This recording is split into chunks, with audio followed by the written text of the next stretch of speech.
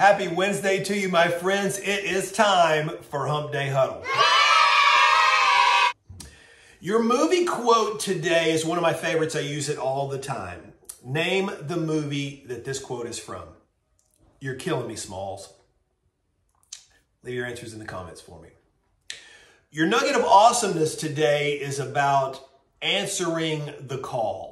My disciple group's been talking a lot lately about generosity and helping others in need. And I've been wrestling with this question about why we, a collective we, sometimes choose not to get involved or help in a certain situation when we know there's a need, we feel a tug to help, we have the means to do it, but we still don't act.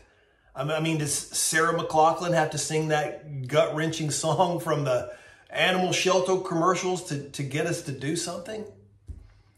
I think sometimes we don't act because we always have that little thought in the back of our heads that says, well, surely somebody else is going to help with that.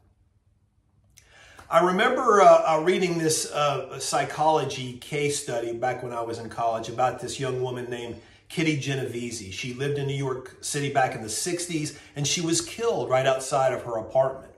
And when she was first encountered, the attacker, he hurt her badly and she screamed and he ran off. But then nobody came to help in the next 10, 12 minutes.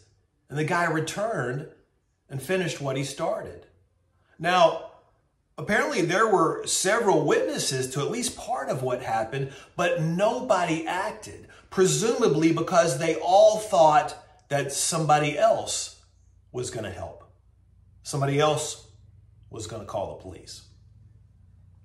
Now, on the other side of that, in an opposite and much more pleasant example, I remember my wife and I leaving this outdoor concert years ago, and we were parking in basically what was a field that had turned to mud because of a huge storm that had come through. But we'd made it up onto the exit road, and there's 50, 60 cars lined up to leave. But I see this one car down at the bottom of the field. It's stuck. I mean, really stuck. Dude is outside back of it. He's pushing on it. His wife's gunning it.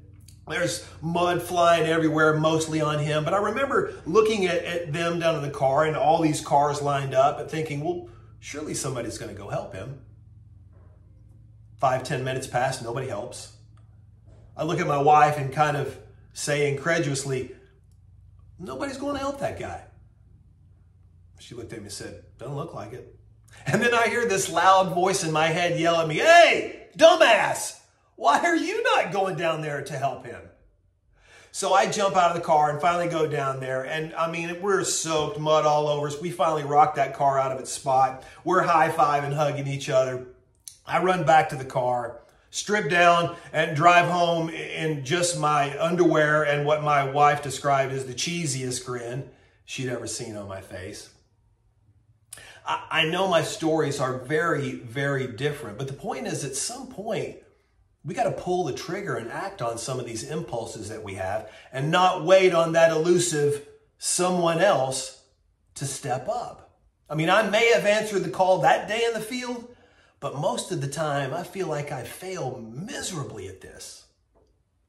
And what is it about people that just seem so good at that? They always seem to answer that call. I think we like to tell ourselves sometimes that, oh, those people are better equipped for that. They have more time. They have more resources. You know what? Maybe they just have more heart. Oof. I mean, that hurts for me to say that. Whatever I am or am not, I damn sure don't want to be the guy that doesn't have enough heart.